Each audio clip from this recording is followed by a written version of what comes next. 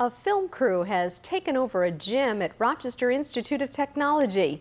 It's shooting a film based on a deaf former RIT wrestling champ who's now a mixed martial arts contender. YNN Seth Voorhees has more on why Matt Hamill's story inspired a pair of LA producers. They call him the Hammer. Right now I'm underdog. Matt Hamill says he likes being the underdog. I have a lot of tools on the table, but it's still under the sleeve. The rising mixed martial arts fighter's story is now being told by Hollywood. The filming is being done right here in Rochester, much of it in a gym that's familiar to Hamill. That's a good memory because there's 300 deaf people right now. The first time they saw me, who's Matt Hamill? Matt Hamill graduated from RIT in 1999 with a degree in electromechanical technology. He starred on the wrestling mat, a three-time NCAA Division III champion.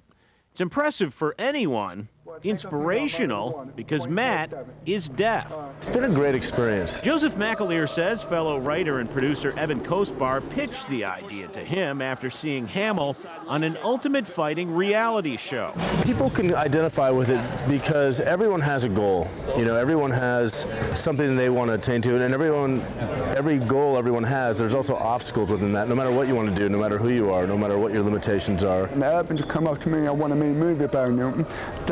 That's what happened if you become successful.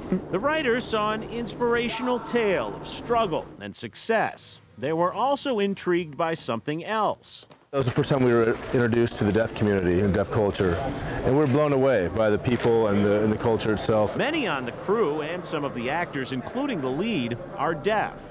Hamill hopes his story can inspire others. Most deaf people are stuck inside the circle. They don't want to do anything. You know, they're better than me. They're better than me. I can't do it. I can't do it. No. Hamill now lives in the Utica area. He's actually training for his next MMA fight, which is scheduled for December. I just want to be the best fighter in the world. I'm trying to go for the title. Hamill says being deaf inside the octagon does have its advantages. He can't hear the crowds and doesn't get nervous. The filming at RIT will continue through mid-October. Post-production should be done by spring. I think this story is it's to remind people that, you know, if you set your mind to something, you can do it, regardless of, you know, what your limitations might be. Seth Voorhees, YNN.